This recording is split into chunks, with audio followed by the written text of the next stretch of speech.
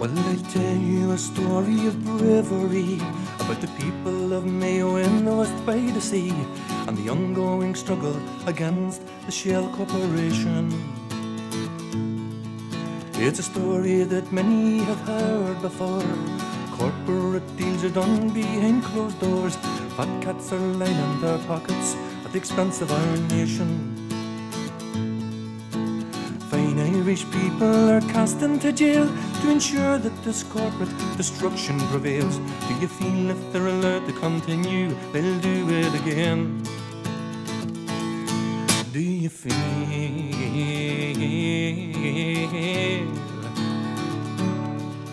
Do you feel if they're allowed to continue, they'll do it again? Do you feel? Do you feel? Do you feel that apathy only allows them to reign?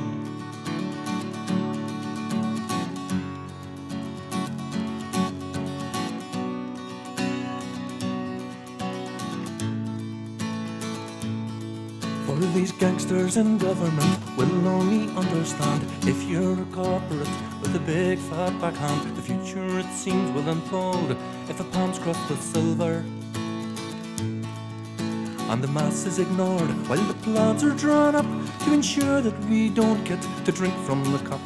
Do you feel if they're allowed to continue, they'll do it again? Do you feel?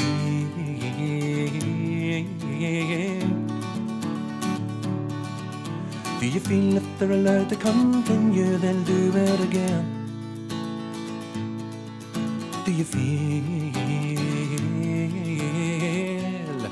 Do you feel? Do you feel that apathy only allows them to reign?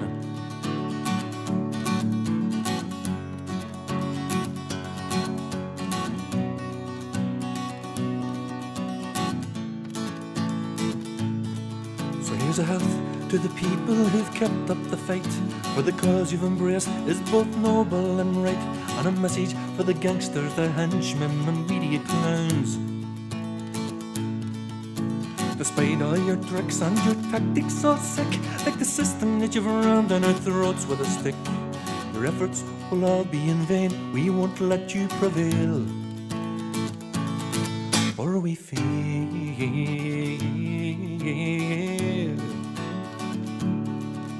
we feel if you're allowed to continue, you'll do it again. Yes, we feel, yes, we feel that apathy only allows you to reign. For we feel,